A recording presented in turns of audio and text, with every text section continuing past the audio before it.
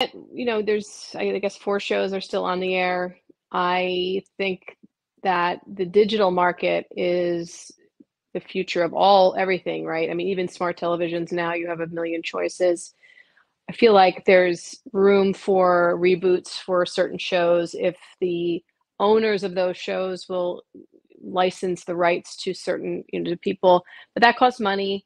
And to have the budget to even start up a new show, look what All My Children has been going through the last couple of years to reboot that show and kind of the ups and downs of that. And there's always the behind the scenes stuff that goes on with bringing those shows back and what that entails from a legal standpoint.